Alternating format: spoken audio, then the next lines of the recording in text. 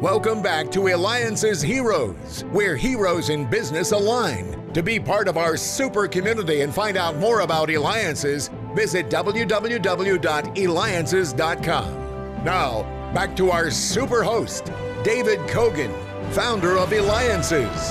That's right, the builders in the community. What a morning it's been with heroes. We have the startup founder who's been on the featured cover of Inc. magazine. We just had the candidate for Maricopa County Sheriff, and we had J.D. Hayworth, anchor with Newsmax and former U.S. Congress rep for 12 years. But it doesn't end, because listen carefully.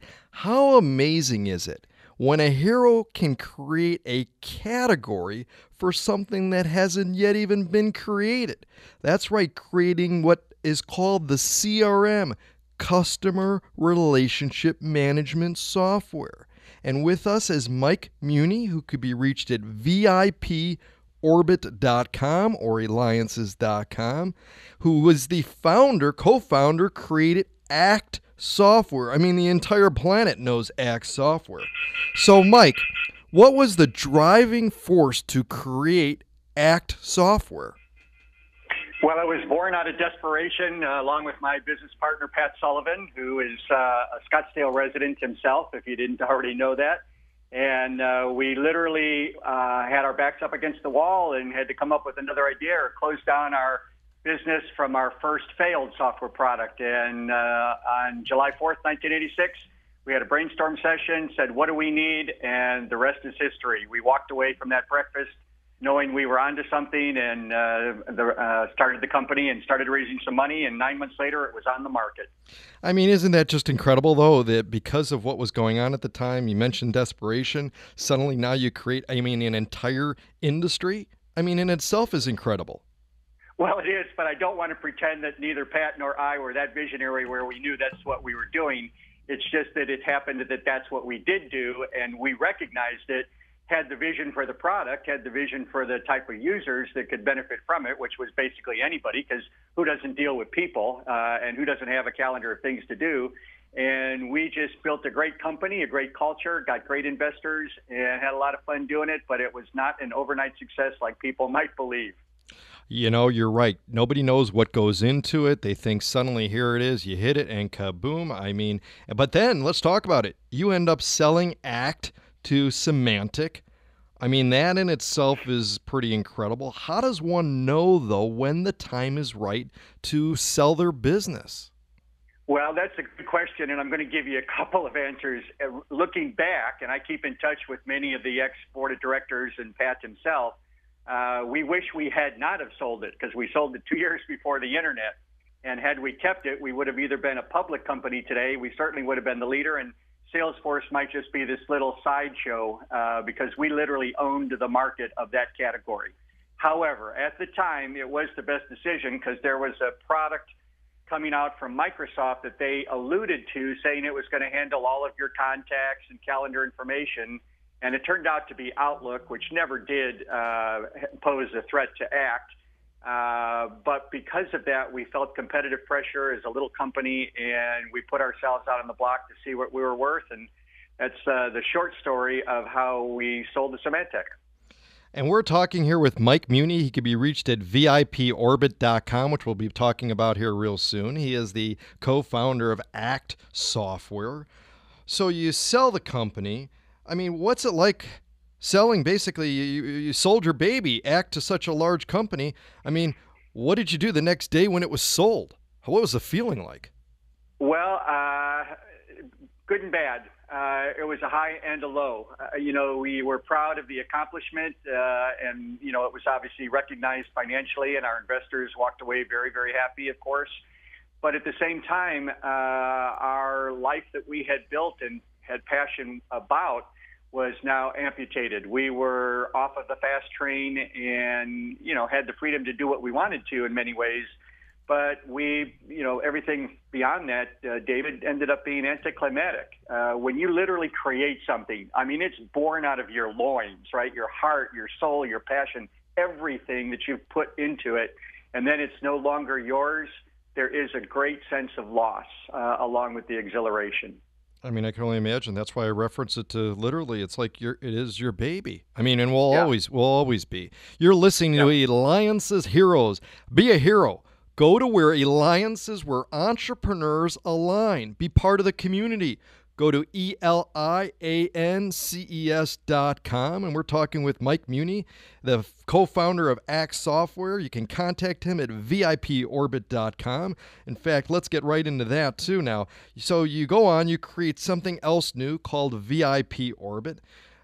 I have an idea of what it is, but what I want you to more explain to our listeners. What is it, and where did this idea stem from? Well, first of all, presently, not to stay this way for the future, but presently it's an Apple-only product, app and application for the Mac. So it runs on the iPhone, iPad, Mac, and even the Apple Watch. I became an Apple user many, many years ago, abandoned Windows, which meant I abandoned Act myself. And I wanted to be an Apple purist. And, when the phone came out 2 years into it, so this is late 2009, I was frustrated that there was not a single application on the App Store that was even close to anything that Act ever did. And, I'm a user too, David. And I said, I've got this device that's with me 24/7. I could have only left it after that back in the Act era.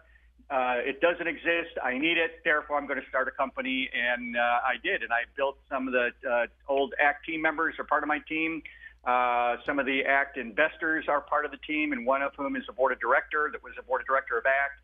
So we set out a new path to take advantage of newer technology, but it's not an Act 2. As a parent, if Act is one of my children, Vipor, the name of the product with an O, VIPOR, Vipor Plus is another child, and it has its own personality, but it actually has learned from the first child the things that the first child never did and still isn't doing to this day. And so it's a better way to manage your contacts, calendars, collaboration, and communication, but selectively, where you build your own personal structures of relationships across both your business and personal networks in one solution, and keep track automatically of everything going on in your life. And who's the target market for this? I mean, who specifically are you targeting? Well, the person that wants to be, on the top of their game, that wants to be perceived as the most distinguished and professional amongst everybody else that's being sized up that they're competing against. But, it's like the same question was asked during the Act era. Who is this for? And the response was, it's designed for people that deal with people. Do you deal with people? Well, yeah. Well, how well do you deal with them? And how many applications today, if you look at it, David, are we running to keep track of siloed information? And I got tired and fed up with that. And so I wanted to put everything back in one practical solution with a great, seamless interface, so that I didn't have to go to a bunch of different applications to keep track of business over here, a separate business function on top of that over there, Facebook for personal over here, a to-do list over there. It just grew and grew and grew and got out of control. I wanted to regain control and efficiency and productivity. So whoever is looking for relationship organization, relationship distinction, and just wants to do more with less in the constraint we call 24/7. And we've got a little less than a minute here and stuff, but I got to ask you too, is what kind of secrets of advice can you share, perhaps with the children or parents of children listening now that have an idea and someday want to be able to maybe create a category that hasn't existed like you have? What advice would you have for them to be able to implement it? I mean, it's one thing thinking of it, next thing implementing it. Well, I'll tell you what, I'll give you a baseball analogy, okay? So imagine you're the batter at the plate. If you've got an idea and a dream, you got to go for it and play the game, and you got to play it with gusto, 100% gusto. So here's the analogy. Every attempt is not going to produce a hit, and every hit is not going to produce a home run. But if you want a home run, you got to make the attempt and get the hit. So go for it. Oh, incredible. A hero in business is one that not only can create a software tool that has been purchased by over 10 million at the time, but one that can create a whole new category in business, revolutionizing the way in which people manage relationships and continue to develop more tools to make our life and our communications better. That's the hero, Mike Muhney at VIPOrbit.com, where you have to have the gusto to do it. David Cogan with Eliances. You have been listening to Eliances Heroes, where heroes in business align. Eliances is the destination for entrepreneurs, investors, CEOs, inventors, leaders, celebrities, and startups. To present your superpower, visit www.Eliances.com. To unmask Eliances heroes' secret identities, be sure to tune in every Thursday at 9 a.m. right here on Money Radio 1510 and 99.3 FM.